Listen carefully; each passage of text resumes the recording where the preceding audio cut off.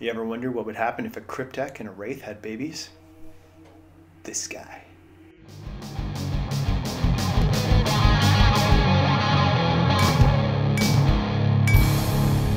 Anvil of War! Conversion Corner! So today on Conversion Corner, I'm going to discuss this guy, my Canoptek Cryptek. Adam and I were talking about different conversions we could do for my army, and we came up with the idea for doing a custom Cryptek. Not only would it allow me, if I have two on the table, to have two completely different looking models. One would be the GW model, the other one would be this guy.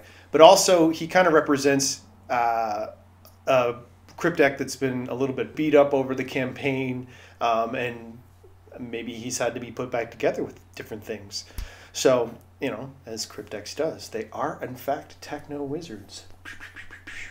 So to make this kit bash, I gave Adam a lot of creative freedom and I just provided him parts. So using his intuition, a lot of green stuff, some glue, no paint because that was me. He put this guy together using 3 different kits. He used the Games Workshop Cryptek with Canoptek Cloak for the weapon, the arms, the head, a little bit of the cowl here, and the upper half of the body. In fact, the insignia on the chest is actually from a Ghost Ark, and the entire bottom half of him actually comes from a Canoptek Wraith kit. He looks pretty cool, and he's a great representation of what a Cryptek could be. That's the Canoptek Cryptek conversion. If you guys like that conversion and you want to see more conversions on our channel, please don't hesitate to check out some of the other Conversion Corner videos we have.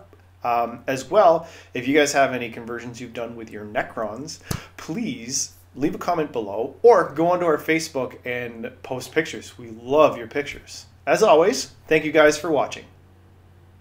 Sponsored by...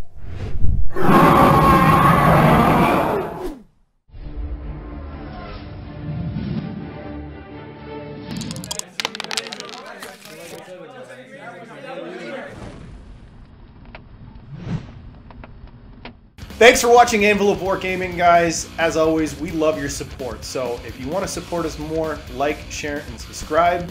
And check us out on Facebook. And yeah.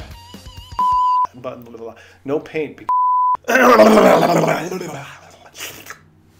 Over the